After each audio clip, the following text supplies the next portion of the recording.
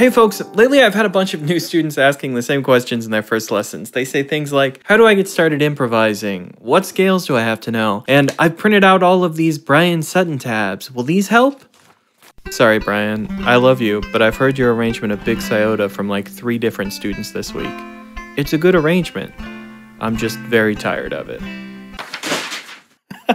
Here's the thing. My last video I did on Bluegrass improv exercises, I think was really good. It did really well, but it was really open. I wasn't working with vocal tunes or fiddle tunes specifically, and I guess it was just full of a bunch of like broad stroke concepts, right? There wasn't a lot of like specific practical stuff. So let's see if we can focus in and talk about how you might start improvising today on a basic fiddle tune. There's papers everywhere. By the way, if you want to support me making more videos just like this one that you're watching right now, you should check out my website, lessonswithmarcel.com. There's a bunch of free stuff on there where you can get a cool t-shirt or you could sign up for some Skype lessons. Other than that, you can always like, comment, and subscribe just right down below. All right, so it's Saturday night. Mom and Dad have gone to bed. You've got the house to yourself, so you sneak onto the computer and you go to download Banjo Ben's super advanced arrangement of Red Haired Boy. By the way, this isn't a dig on Banjo Ben. He's a really cool dude. I like Ben. We're tight. The thing is, you don't want to download the super advanced versions of tunes if you're going to be improvising yourself over them. See, normally these arrangements are full of a bunch of fancy licks and other stuff, so what's in the advanced arrangement is like a pre-decorated Christmas tree and a fully furnished apartment. You're not going to move in and like start decorating because the work's already done. Someone already filled it up. There's no room left for your personal voice. Instead, you probably want to find the simplest version of the fiddle tune that you can find, an arrangement that has no bells and whistles. So that way you can change whatever you want to be your own way. You can still look at the advanced arrangements for ideas and you can still learn them. They're still great playing exercises. But if you want to learn how to improvise, well, you can't just play other people's improvisations. So let's find something undecorated and let's try again.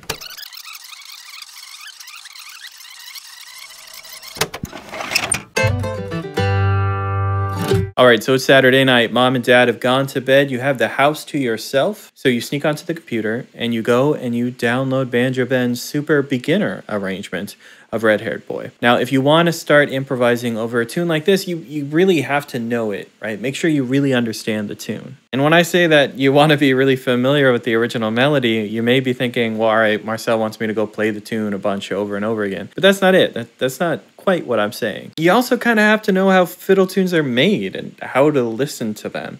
So let's check out Red Haired Boy and let's see if we can understand how the tune works. You might know some of the obvious stuff, like the A part gets played twice, and the first time maybe it has this ending, maybe the second time it has that ending. But there's more to this structure than just that. Like the first 2 measures of the A part are a strong melodic statement. The next 2 measures are generally a turnaround that gets us back into the melody again. Look, on the second line, there's the melody again. That's the same 2 measures. And then the last 2 measures of the A part is an ending, or as I like to call it, a tag. This same kind of outline would also work for A parts of tunes like Salt Creek, or Big Mon, or Bill Cheatham, or Temperance Reel, Blackberry Blossom. But it would have to be slightly different for tunes like Big Iota or Cherokee Shuffle. Marcel, this is the most boring video you've ever made. When does the improvising happen? Well, if you were paying attention and not clicking off onto a more interesting video, you may have noticed that all 8 or 9 or so fiddle tunes that I just mentioned all have very, very similar tags. They're all 2 measures long and they land on the open G string on beat 3 of that second measure. Now that's a pretty cool development for us because if all the tags are the same and all those different tunes, that means if we can learn how to improvise tags, then we can start improvising over 90% of fiddle tunes. Now, since all of those tunes are played out of G shapes, and I know like some of them are capo 2nd fret, so they're technically A, whatever, we don't care because we're guitar players, everything is G to us. All we need is a G major pentatonic scale and a good understanding of the phrase length of a tag. So the G major pentatonic scale is super easy to learn. I've shown it so many times on this channel, but we're going to do it one more time, right? It's actually so easy, and so many of you have probably seen it. We're going to add a note to it just right away. So we're going to add the minor third to it. That note is going to appear in parentheses in the tab and in the sheet music. Know that that note is not part of the major pentatonic scale. It is a note that we're adding to it.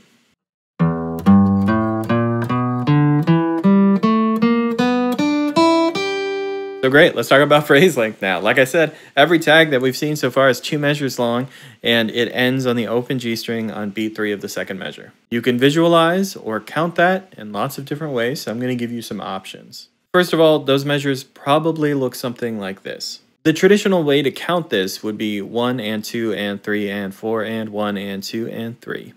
If that works for you and you understand that system, great, that's wonderful. If that system doesn't do a lot for you, an alternative is this: 1, 2, 3, 4, 1, 2, 3, 4, 1, 2, 3, 4, G. These numbers are basically counting out groups of eighth notes like you can see in the sheet music. We need 3 groups of eighth notes and then the G note to end. Now let's improvise some examples. So first of all, you'll probably want to improvise some tags in isolation, right? So now I'm thinking about the counting and the pentatonic scale together at the same time. So counting it in the traditional way, let me make one. Be something like this: 1 and 2 and 3 and 4 and 1 and 2 and 3. That operates as a tag, took up the right time frame, counted the eighth notes correctly. I only used notes in the scale. I had a good time. That's generally what you're going to find. Let me do one more. How about? This time I'll count it the non-traditional way, right? 1, 2, 3, 4, 1, 2, 3, 4, 1, 2, 3, 4, G. I'll do one more, and this time I'm not even going to count.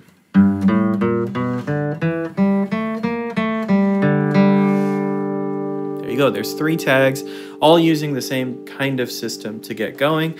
You'll notice that I didn't put tab on the screen for those. That's because the tab doesn't matter. I'm just making up examples. You may also notice that these tags aren't very exciting. They're not like the coolest tags in the world. You know why? That's because you're just starting out. Stop judging yourself so much and just play music. So when all of that's super comfortable, you can put that into practice by improvising them inside of tunes. So let me try to demonstrate that for you. I'm going to improvise some tags for a couple of the fiddle tunes that we mentioned earlier. So for instance, here would be like Red Haired Boy.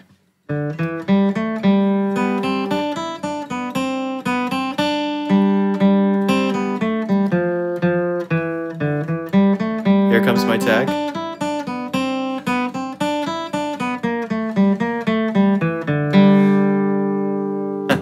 Here would be Salt Creek. Maybe I'll count this one this time.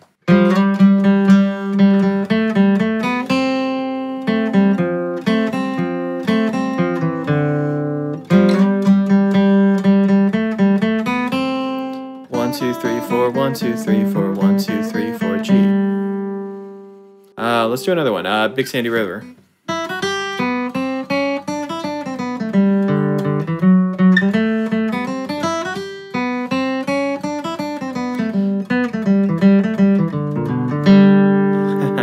I cheated just a hair in that one. Let me point out what I did. I played this fretted B instead of the open B. That's the only thing I did different if you saw my hands do something strange. One more, Big Sciota.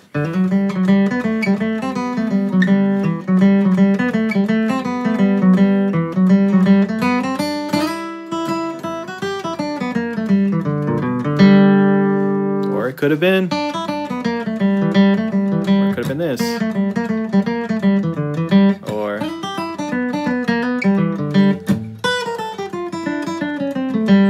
Could have been lots of things, right? These are all tags. They all take up the same amount of time.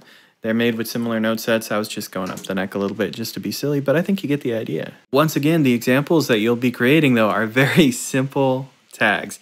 The language is simple, but it's your own, and that's the huge benefit. When you have more vocabulary from licks or the advanced arrangements you might be looking at and practicing, you can manipulate them into more tags, and this can be a really safe playground for you to initially start improvising. Just like I said, right, you can play with the rhythms and the note choice later on to make things more exciting, but maybe right now stick to the major pentatonic scale with that minor third and just see what kind of different tags you can create and how you can drop them into tunes like Red Haired Boy and Salt Creek and Big Sciota and all the other ones. Anyway, if you like taking a lesson from the biggest, baddest billy goat in the barnyard, like I said earlier, there are some things you can do, right? You should go to my website. Check out lessonswithmarcel.com. Like I said, we got the merch. We got a bunch of free tabs. There's some tabs you can buy if you want to help support me. You can sign up for Skype lessons, and there's tons of articles that we write on there too. I swear, it's a great website. I spent too much time on it, so please check it out. Otherwise, it's sitting there for no one. You can also like, comment, subscribe here on YouTube. You're already on YouTube, so I'm sure you know the drill. Other people have asked you to do those things. Yeah, I guess Mom and Dad are out of town, so I'm gonna go download some Banjo Bend tabs. From the mountains cold, we ring them bells at the crossroads. Through the valley below, my love was running from town. And that midnight train